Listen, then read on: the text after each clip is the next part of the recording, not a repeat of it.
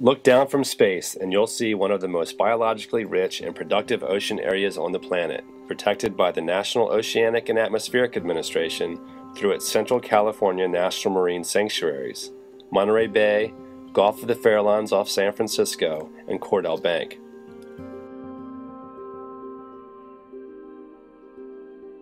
The Gulf of the Farallones Sanctuary, headquartered in San Francisco, manages nearly 1,300 square miles of open ocean and coastal waters adjacent to nearly 8 million people. The sanctuary conducts scientific research to better understand and protect its natural resources in this complex urban setting. The dynamic geological forces that folded and uplifted our coastal mountains also created the dynamic features of our seafloor. The Farallon Islands emerged from the sea 27 miles offshore.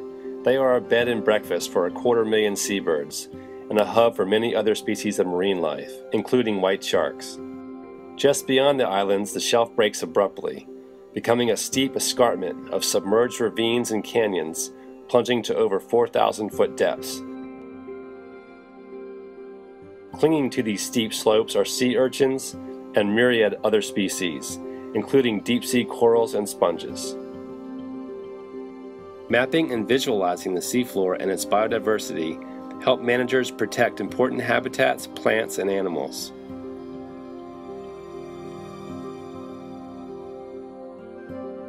Scientists have studied Fanny Shoal, with its geologically complex makeup of faulted and folded sedimentary rock and massive granite rock. West of Fanny Shoal is a newly discovered region, geologically similar to Fanny Shoal.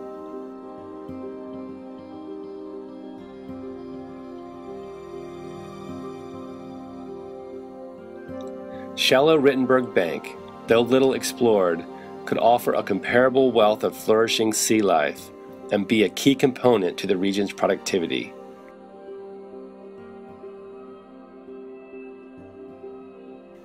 In the fall of 2012, Rittenberg Bank, West Fanny Shoal, and the Farallon Escarpment will be explored in search of deep-sea corals and sponges.